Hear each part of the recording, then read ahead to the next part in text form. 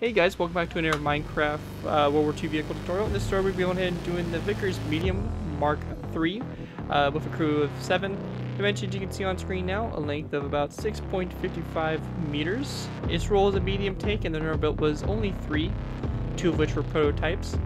Armaments include one 3-pounder gun and 3 Vickers MG machine guns and very weak armor. Engine you can see right here an Armstrong Siddeley V8 42 total horsepower and a max speed of 48 kilometers per hour. But anyways guys, that's it for this, and enjoy the tutorial. Hello ladies and gentlemen, Scared2 here bringing you another Minecraft World War II vehicle tutorial. In this tutorial, we'll be going ahead and building the Vickers Medium Mk.3. This was a medium tank developed in the United Kingdom during the post-war. Basically, it was closer to World War II, so I decided to go ahead and kind of include it as a World War II tutorial. Though I guess you could also classify it as a World War I. It was just in that the in-between stage between the wars, so it's kind of hard to classify exactly, what war this tank would really belong to. It kind of just has the influences of kind of both. It has the look of a World War I tank, but also it has some aspects that kind of look of like a World War II tank. During the production of this tank, only 3 were built, and they were found to be very unsuccessful. And the design was pretty much abandoned, and pretty much only 3 of these were ever produced. So nothing more really came out of this tank besides just 3 of his vehicles, and 1 was lost to a fire, and they're to probably eventually scrapped or left to rot or forgotten about, something of that kind of sort. Overall, this vehicle is pretty interesting. It was kind of an interesting build to do, a little bit complicated. It has definitely a different shape than the typical vehicles we do. So it's kind of a challenge, but I think I did a pretty decent job for trying to capture the shape that it has while also making it look pretty decent in Minecraft. Anyways, this vehicle here was a birthday request, so I want to go and wish a happy birthday to JDog is Awesome 1 for requesting this vehicle for their birthday. This vehicle is definitely quite an interesting one, so thank you for the request, JDog. Definitely a tank that's different, and I kind of like that stuff when you guys request, vehicles out of the norm. Makes it a little bit interesting, because of course your more popular ones are definitely going to come sooner than ones that are a little bit more abstract like this one, which I didn't even know about this tank, so very good request there, J-Dog. Anyways, let's go ahead and take a look at the vehicle itself, and we'll go ahead and pop into the tutorial. As you can see, it's a fairly, nice sized tank, coming out a length of 6.55 meters, which translates to about 12, maybe 13 blocks in Minecraft, and you can see it pretty much fits that. Very kind of medium-sized tank, definitely fits the role of a medium tank. A lot of detail on the back vents, mufflers, all that kind of stuff for it. Lots of little good details in it. I think it came out pretty good. The track system itself, I think that definitely came out really well, because the tracks have a very nice kind of slant to them, along with the whole body which slants, which is kind of interesting. That was a little bit of a tricky part trying to figure that out. But once I kind of got this set up, I kind of realized, hey, that actually looks pretty good. I think that works for it. So I do like that. On the front here, you have the 2 turrets here. That would be machine guns. You have your 3-pounder turret, or 3-pounder gun, which is right here. It also has another gun right here, and then another machine gun. So I'm not sure. Online it said it had 3 Vickers machine guns, but I'm seeing at least 3 around here, and it's also mentioned a 3/4 pound gun, but I don't know what one of these things would represent. You have this barrel right here that's longer, and then there one that kind of comes out the side of the turret. So I'm not 100% sure on how that actually works, but definitely interesting to say the least. So yeah, it looks pretty cool. I think it came out good, and hopefully you guys do enjoy. Makes a cool addition to any post-war scenarios you guys got going on. Other than that, it doesn't really, go with anything else besides post-war. Of course, you could incorporate it into a World War II, scenario that isn't 100% historically accurate, but, I'll leave that up to you guys. Anyways, guys, that's it for this little overview of the tank. Let's go ahead and move into the tutorial by starting off with our first layer, Layer 1. Alright, guys, so going ahead and moving on to our first layer. Now, for Layer 1, we're going to go and start off by basically going to the front of our vehicle and pretty much blowing that up to start off with. Now, we're going to go ahead and place down another brick upside down stair like this, followed by a dark oak wood stair behind it, like so. We then want to place down 1, 2, 3, 4, 5, 6, and 7 dark oak wood stairs after this one, so you have a total of 8 of these dark oak wood stairs that go back. We're then going to place down a nether brick half slab and then a nether brick top slab, like that for the back. Along the side here of these stairs, we're just going to go and take some signs, and we're just going to go and run the signs along the side of these stairs, all the way along, just like that, to just kind of like, add a little bit of, detail to the tracks and all that stuff. Once you have that done, we want to go ahead and go back up to the front here. We're going to take our dark oak with top slabs. We're going to go ahead and place down a row 3 that comes from that nether brick up down stair. And then going back here, we're going to go ahead and go to this nether brick half slab and place down a row 3 of dark oak with top slabs as well. We then want to take our dark oak with top slabs, just go ahead and connect these rows of 3 to each other with these long rows all the way like this. So you're going to create a nice bottom of the tank like that. Once you guys have that done, we're going to go ahead and go to the side here again, place down a nether brick upside down stair like that, and your dark oak with stairs back. Basically, we're copying the same design we did on the air side here, just over here, so you should get a pretty nice design for it. And of course, if you need to refer back to the air side, feel free to go ahead and do so, because it's the exact same. And then again, don't forget your signs, all on those dark oak wood stairs. And the last thing we're going to do is we're going to go to the front here, place down a dark oak wood fence gate, coming off the center top side like this. We're going to go ahead and open it up so it's facing out from the tank. And then we're just going to go ahead and crouch and place down a sign coming off that wind trap door, just like that. Once you guys have that all done, that's going to do it for layer 1. And with that, we'll go and move on to layer 2. Alright guys, so going ahead and moving on to layer 2. Now for layer 2, what we're going to do is we're going to start by going to our nether brick stairs up here in the front. We're going to place down a row 5 of green stank white blocks. We're then going to place down a stone bun on each side of the row of 3, and we're going to go and continue on. Now on the front here, we're going to place down a nether brick upside down stair, come off on each side of that row 5, followed by a row 3 of dark oak wood upside down stairs in the middle like that. On the very center stair, we're just going to place down a sign, and that's going to kind of complete this front ladder here. That would be for the crew to use to get up onto the tank. With that finished, going to the sides here, we're going to place down a nether brick top slab.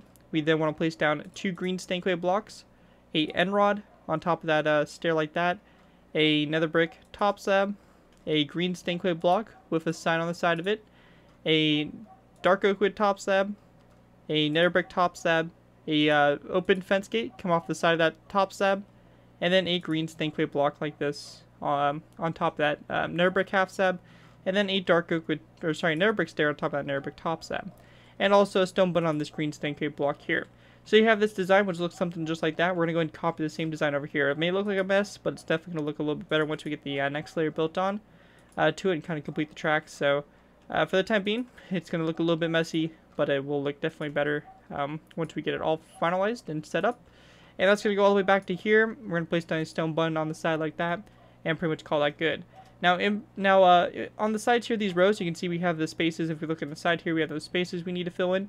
We're just going to go and take rows of green stank clay and just run along the side here. We're going to go all the way back to the side of this nether brick stair. Same thing for this row over here on this side, all the way back to the nether brick stair. And then in the very center here, we're just going to go ahead and grab ourselves a spruce wood plank. We're going to place down a spruce wood plank in the center there. And then we're just going to place down a green stank clay block, just like that, to go ahead and kind of fill that space in the back here. So we get something that looks like that. Now, in the very back here, we're going to go ahead and grab ourselves tripwire hooks, place down one like this on either side, and then we're going to place down a sign on this spruce wood plank, just like that for the back there, for detailing. Once you guys have that all done, that's going to pretty much do it for this layer. As you can see, very simple stuff. And once you guys have layer 2 done, we can go and move on to our next layer, layer 3. Alright guys, so going ahead and moving on to our next layer, we'll be going ahead and moving on to layer 3. Now for layer 3, what we're going to do is we're going to go and start by going to the front here. We're going to place down a row 3 of dark oak wood half slabs, row 5 dark oak wood half slabs to go across the nether brick upside down stairs and dark oak wood upside down stairs. We then want to place down a green stank wood block on the ends like that, followed by a row 3 of spruce wood planks in the very center. Once you have that done, we're going to go ahead and go to our tracks here, and we're just going to go ahead and take a dark oak wood half slab, place down 1 on top of this dark oak wood top slab. We're then going to place down 1 and 2 nether brick half slabs, followed by a dark oak wood half slab, and then we're going to place down 1 and 2 green stank clay blocks, just like this. On the first green stank clay block, we're going to place down a sign, and we also want to go ahead and grab ourselves a stone button, and we're going to place down a stone button on this green stank clay block as well. We then want to go ahead and place down a dark oak wood stair like this, followed by one facing this direction, like that, a acacia wood half slab, and then a wither skeleton skull, like that, going back. Once you guys have that done, we're going to go ahead and pretty much repeat the same design over to the other side. So dark oak wood half slab, we're then going to place down 2 nether brick half slabs, dark oak wood half slab, 2 green stank clay blocks, a sign on the first one, and a stone button on the second block. Dark oak wood stair facing the opposite direction, a acacia wood slab, and then a wither skeleton skull coming off of it like so. Now once that's all done, you pretty much have your center filled in right here, or not your center but the sides, and that's going to pretty much be the tracks there. Now with that finished, we can go ahead and take our green stained clay blocks, and along the half slabs here we're going to place down 1, 2, 3, and 4 green stained clay blocks going back. Same thing over here, 1, 2, 3, and 4. If you want to, you can just go ahead and fill it in. That's also a thing you can do. You can just go ahead and fill that in. And we can also fill in this space right here as well. When we get back here to this section though, we're going to go ahead and go to the left side. We're going to place down 2 dark oak wood up downstairs. My bad, sorry. 2 dark oak wood stairs, just like that. And on the other side here, 2 dark oak wood stairs, like so. So you kind of create like this little space right here. Then on the side here, or in this space here, we're going to place down a dark oak wood stair, followed by a acacia wood half slab right there next to it. So you should get something that looks like that on the back. With that finished, we then want to take daylight sensors. We're going to place down 1 and 2, and then 1 and 2 back for the vents. We're going to take stone buttons, place down 2 stone buttons like that for a bit of detail there. And once you guys have that all done, that's going to do it for that. The last thing we have to do is we have to just go ahead and grab ourselves some item frames and also some glass blocks. We can just go into our inventory and do that. We're going to place down an item frame on the sides here like this. And then we're going to place down a sign on the back of that item frame. Oops, not like that. Right here on the sides. And then we're just going to place down a glass block in the item frame like that to go and make the front headlights there for the tank. Once you guys have that done, that's it for layer 3. And we can go and move on to layer 4. Alright guys, so going ahead and moving on to our next layer, we have layer 4. Now for layer 4, what we want to do is you want to go ahead and take a green stained wood block now. We're going to place down 1 on top of this dark oak wood half slab like that on either side. We also want to go ahead and take stone buns. We're going to place down 2 stone buns, 1 on either side here of that row 3 of green stained clay. And then coming off these green stained clay blocks, we're going to place down some end rods, just like that. In the very center here, in the space, we're going to place down a dark oak wood stair, followed by a dark oak wood corner stair on either side like that. With that done, we're then going to go and take a green carpet, place down a green carpet, going back from this green stained clay block.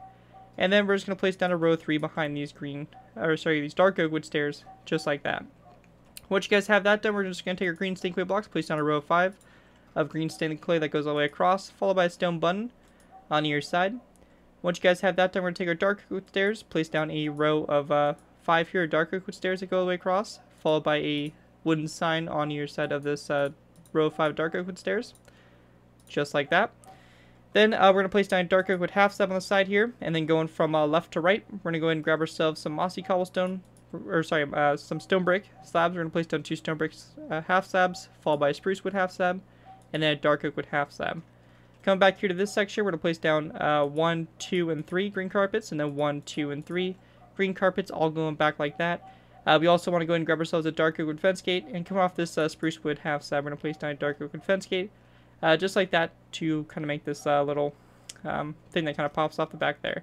And once you guys have that all done, that's going to do it for layer 4. And with that, we can go and move on to layer 5.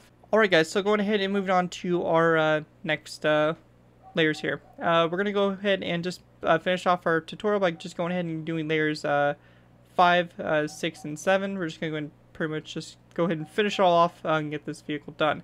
So what we want to do is we want to go and start off by going to the front up here. We're going to go and go to this first row 3 here, green stained clay. We're going to place down a green stained clay block, come off the center like that. We're then going to take our end rods. We're going to place down 1, 2, and 3 end rods coming off that center block, just like that. On the left side of this green stained clay block, we're going to place down a mossy cobblestone wall. And on the other side, we're going to place down a dark oak wood up-down stair, followed by a dark oak wood top slab. Once you have that done, we're going to take our green stained clay blocks, place down a row of 3 behind those blocks, like that. We're then going to place down a green stained clay block, come off the center of that row of 3, followed by a mossy cobblestone wall on either side. With that finished, we're going to place down a dark oak wood top slab that comes off the green stained clay block, going back, like so. Now on the top here, we're just going to go and place down a dark oak wood half slab on this green stained clay block. We then want to place down 1 and 2 dark oak wood half slabs that go across like this, followed by a dark oak wood stair like that, and then a end rod coming off that dark oak wood stair. When you have that done, we're going to place down a dark oak wood half slab from this one right here, and then a dark oak wood half slab on top of this top slab. So you get something that kind of looks like that for the turret. With that finished, we then want to go ahead and grab ourselves some green carpet on top of these top slabs and these upside down stairs. We're going to place down 2 green carpets. And lastly, we just want to take some iron bars. We're going to place down 1 and 2 iron bars like that for the antenna for the tank. Once you guys have that all done, that's going to pretty much do it for the Vickers Medium Mk.3 medium tank. Definitely a interesting vehicle and definitely a very unique one. And again, a special thanks to J-Dog for requesting this for their birthday. Again, happy birthday, man. Hopefully you do enjoy the design. And hopefully those of you guys that are building this also enjoy it. If you guys do end up using this design, I do ask that you guys give me proper credit for this. Anything from the sign of the build to link to my channel or this video if there's any social media sites. Just be sure to get proper credit for the build. That's all I ask when doing these tutorials. It helps my channel grow and it helps me continue to, continue to post this content. So if you guys did enjoy it, be sure to go ahead and give me credit. And of course, if you do end up using it and you guys give me credit for it, you guys are free to use it for whatever you guys want to use it for. Other than that, guys, thank you guys so much for watching. As always, don't forget to like, comment, and subscribe. This has been Garrett 2x4, and I'll see you guys next time.